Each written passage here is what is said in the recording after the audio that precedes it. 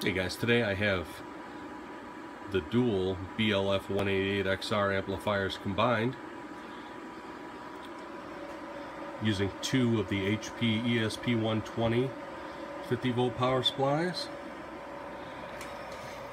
This is the 5 kW output combiner, and we have the 5,000 watt slug in the bird today.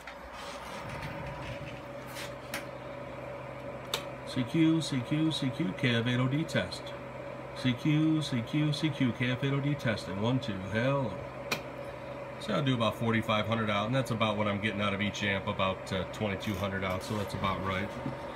So they show you the amp meter on the 50 volt supply. CQ, CQ, CQ, KF8OD test. 1, 2. So we're probably pushing it right to the limit of these two supplies at 120 amps.